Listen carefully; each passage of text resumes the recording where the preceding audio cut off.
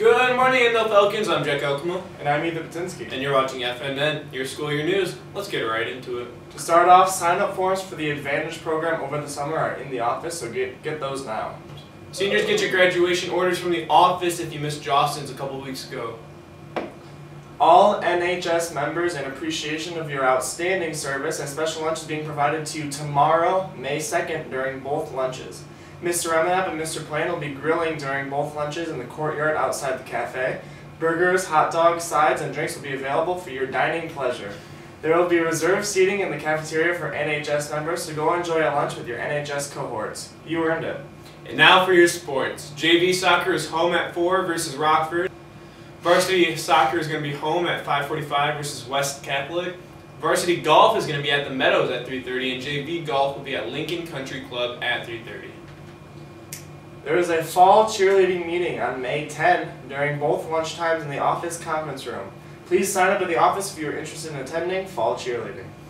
Collage is this week, so be sure to come out on Thursday and Friday to support your high school arts. On Thursday, there will be a live screen printing press where you'll be able to pick a t-shirt color and ink color and then watch your shirt be printed right before your very eyes. All for the cheap price of $15. Tickets are going to be available in Mrs. Anderson's office already, so be sure to go pre-order your tickets now before the huge line at the door. And for lunch today, we have a burger bar with a choice of cheese and toppings with baked beans. Be sure to have a wonderful Wednesday, Falcons. Good morning, Falcons. I'm Mrs. Daly. I'm here today to talk to you about I Challenge You, which is a summer program offered by the Ottawa County ISD.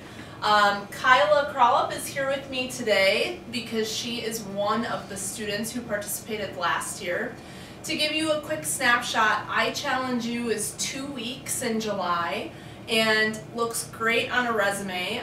Essentially what you're doing for 2 weeks is partnering with students from all over the ISD, and you get paired with a local business and you're asked to solve a problem that they have.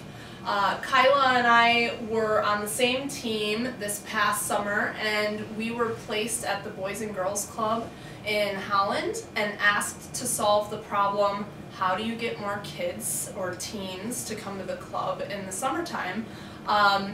We answered the question, and Kyla and her team went on to win the state competition. So it was a very successful summer for us.